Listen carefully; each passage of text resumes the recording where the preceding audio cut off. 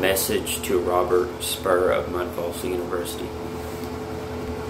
Congrats, my man. Your work is definitely, it may not be respected within the community of the macadamia community. You know, it's more respected to people that have a connection within God the Father, God the Son, God the Holy Spirit.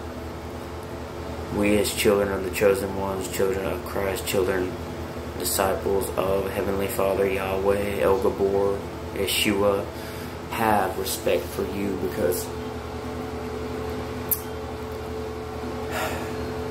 even God can use anybody.